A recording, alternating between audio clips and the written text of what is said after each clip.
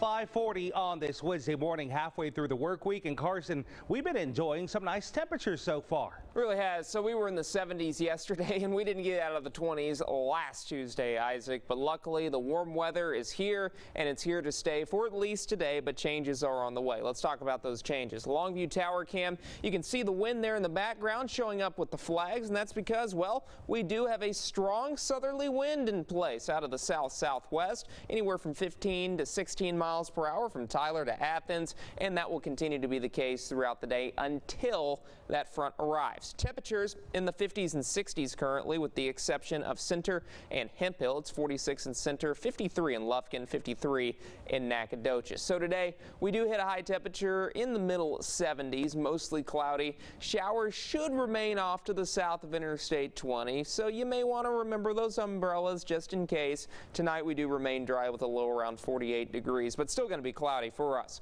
Wet weather is on the way. We're starting to see some evidence of that in the higher elevations in the Pacific Northwest. That will be tracking to the east over the next 24 or so hours, leading to an increased chance of rain as we go into tomorrow night and Friday morning. So let's talk about that on Futurecast. First off, it's going to be a warm day. By 3 o'clock, we got temps in the 70s. Front's going to roll through, and that should actually provide some drier air for us, meaning the clouds are going to be pushed to deep east Texas. But that's what that rain chance I was talking about, that's where it's going to be there by 3 o'clock on the southern fringe of our viewing area. Now, as we go into tonight, most of that precip stays to our south and to our east. Temperatures in the 40s and 50s by 1 o'clock in the morning.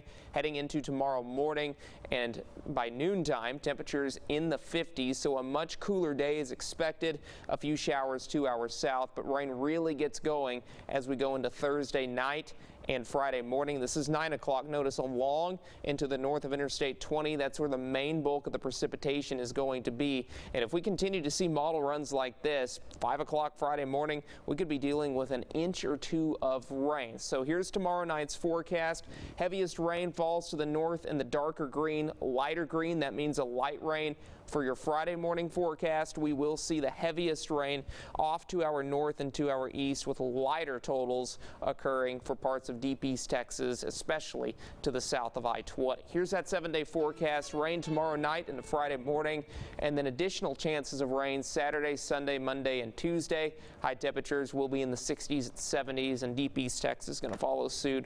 We're trending a little bit warmer, just about a 40% chance of rain Sunday, Monday, and Tuesday. For the latest weather forecast, you can head on over to our website. That is